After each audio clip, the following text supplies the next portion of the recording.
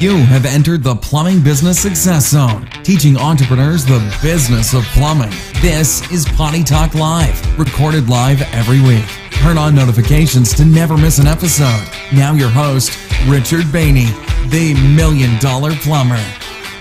You're not going to get anyone that's going to work any harder and be more concerned about doing the right things than your wife. Right, she's invested. She wants the kid. I mean, she wants to take care of stuff. She wants to get things. I mean, she wants the stuff too. She has your back. Right. You can't pay someone else enough to have your back, guys.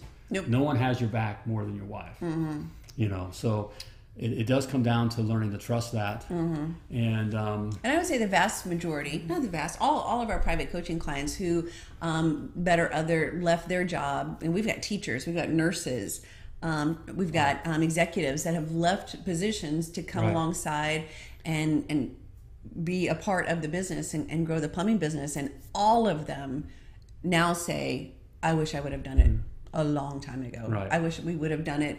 And then also all of them said they had to burn the ships. It couldn't be, kind of double-minded where, well, I'll do this part-time and do that part-time. It had to be 100% in. do you feel like you've lost your personality or lost yourself by being in business with me? Of course not. Why? No. Why? Well, I mean, that's because our society, we hear that. I mean, we have professional women. Of course, we're talking, you are your own woman. I know you know that. And you've created your own thing, not built someone else's kingdom. Right. You've built your own kingdom. Built my own kingdom.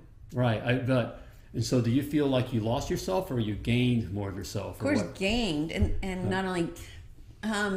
But being married and how we look at marriage from a biblical worldview is we come together to build together, right? So I don't have a sense of, well, I need to prove myself or make a name for myself or whatever. No, we're one flesh, as the Bible, or we like to say we're one flush. That really kills people at parties. Right. But we're one flesh. We do everything. That's why we don't have many parties. we don't get invited anywhere.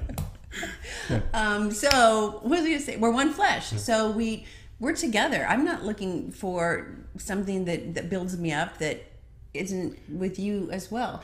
And that's well, it winds up building you up because everybody knows us. Everything that knows us more intimately, inside, knows that we would not have been as successful. I would not. I get kind of the quarterback. I get the guy. We usually kind of be out front. Okay. Because you're better out front. Well, yeah, and it is. We are, lady. It is a male society. I mean, I know we're trying to change all that. Well, we're the male industry, right? Certainly, with plumbing. But it's everyone who knows us knows that we would not have been successful, and had the other successes that we had if it weren't for you.